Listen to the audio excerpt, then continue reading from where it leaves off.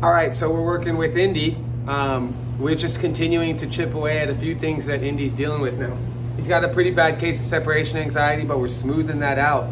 We have other videos on separation anxiety. Remember, bottom line, separation anxiety is caused by you, the owner. It's not caused by other dogs. It's not natural. It's caused by humans. So we covered that on another video. This is a video about hold. We're working on Indy's hold. We're getting him off leash, and we're kind of, hey, stop that, sit. We're kind of getting him to just focus on what we want, which is to just go out and get the object, bring him back, spin into heel and deliver it. He's been doing good with water retrieves. He's been good with reverse retrieves. We're getting him off leash to do this. It's actually kind of nice. This rug, I kept it for this reason. See each one of these lines? We kind of move out a new line each day or each couple days. Don't rush putting the object farther away from the dog. Okay, if you get him picking it up off the ground, move it about an inch. Don't move it 6 inches, 1 foot, 2 feet.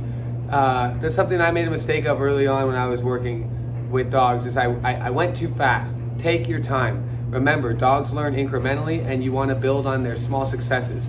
This morning we were going just past the dark brown line, right to here. We're gonna go back to the same one we had, and we're gonna work him on the e-collar.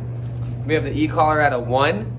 I'm going to be using the e-collar and tapping on the e-collar to drive him towards the object. When he picks up the object and heads back to me, I'm going to release the pressure. All right, buddy. You ready? Yeah, you're excited. Heel. No, heel. Sit. Good boy. No, sit.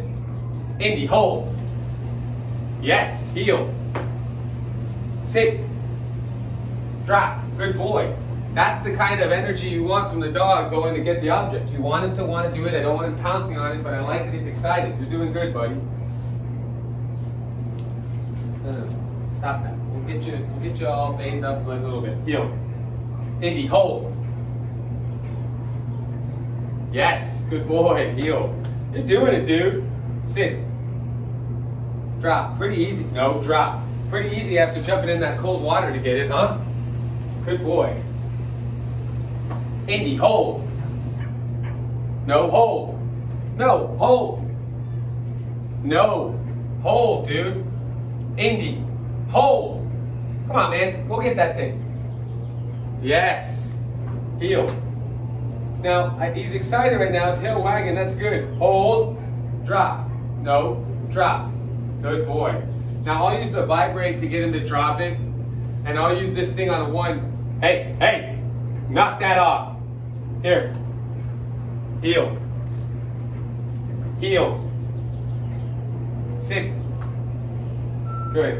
I'm using it at a 1 because I want to push him to go get it. I'm not going to use it at all this time. Indy, hold. Yes. Heel. Now rather than release the pressure, sit. Drop. No, drop. Rather than release the pressure with the e-collar that time, I marked the behavior with a yes. You can do both, but right now he knows he's to go get it. That second time when he was going slow, we had that tapping going on until he picked it up, and when the pressure was released, he got it. Indy, hold. Yes, dude. Heel. No. Heel. Sit. Good boy. Drop. No, drop. Good boy. Sit. We won't go for that much longer. I want him to have lots of success in small sessions. Indy, hold. Yes, good boy. Heel. Sit. Drop. That's good, dude. Give me 3 good ones, all right? 3 good ones. Indy, hold. Yes. Heel. Good boy. Sit. Good boy, dude. Drop. No. Drop. Good boy. You're doing awesome, Indy. You're doing great, buddy. Tail wagging. The dog is happy. Indy, hold. Yes. Heel. Sit. Drop. Come on. Drop. No. Drop. Good boy. Marking it no when he doesn't do it right. You know, use that negative marker. Same way we mark it with the yes. Indy, hold. Yes, dude. Good boy. Heel. Sit. Drop. No, drop. Good boy. Sit. You got a couple more in you, I know it. You ready? You ready, dude? Indy, hold. Yes, dude. Heel. Sit. Drop. That's good, dude. That's real good. Real good. I can tell he's getting a little floaty now, so we're gonna get a couple more good ones. No, sit. Indy, hold. No. Indy, hold. Come on, dude, hold. You got it, man, go on. Yes. Heel. Sit. Drop. That's good, buddy, that's real good. That's real good, dude. You ready to go? Indy, hold. Yes, dude, good boy. Heel. Yes, sit. Yes, good, drop. Good boy. Good boy. You ready? Indy, hold. Yes, good boy. Heel. Sit. That's a good dog. Drop. Very good. Sit. Last one, dude. Last one. Indy, hold. Yes, dude. Good boy. Heel. Sit. Drop. No, drop. Now go get some water. Good boy. Good job, dude. I will pet you for a while because you did real good. Get some water. That was almost just over 5 minutes. I mean, probably less than 5 minutes if you include me talking at the beginning. Now, here's something to highlight. We could have stopped when I said, give me 3. We could have stopped after the extra 4 or 5 I did after that. When he got a little bit slow and I had to lean forward and make him go get it, I integrated the e-collar again. Again, I'm tapping it at a very low level. We had it at a 1, all right?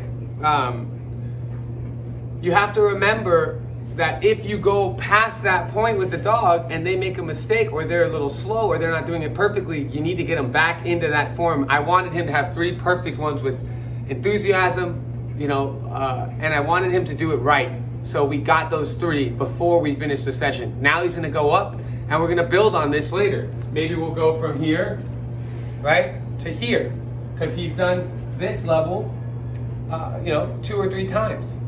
And then we'll get moving up here after a few lessons. Eventually he'll be all the way up here, and eventually he'll be doing long range retrieves. He was doing great in the water retrieves. He used to be afraid of water. He'll run and charge the lake and take the object out of the river or whatever. It's great. We'll integrate reverse retrieving. All of this is going to be beneficial to the owner who lives in a smaller space, who wants to be able to work with the dog within the home or on their back patio, or, you know, in the small grassy area they have. Not all work needs to be running in a field. The dog can get exercise just working like this from home. So as long as you keep it structured and you pay attention to the details, you can get great results, okay? This dog was not doing this a week and a half ago. It just needed some structure. It needed to know what was important. But rest assured, this is not easy to teach. It takes a lot of work, a lot of short sessions. And to be honest, if you've never done it, I'd contact a professional to learn. And you know, once the dog knows it, any competent professional can translate that to you, the owner, you, the handler, and make sure that you know how to integrate this into your daily training. Okay, trust me, this for 10 minutes, this for 5 minutes, this for 15 minutes, will wear out any dog, even the most hyper dog. 15 minutes of this, detailed, structured, it'll get them real wiped, real fast. So we'll do some more videos with Indy. Good job, buddy. Good job. See, happy dog, waving the tail. Right, bud? You want to go to the bathroom? Go on.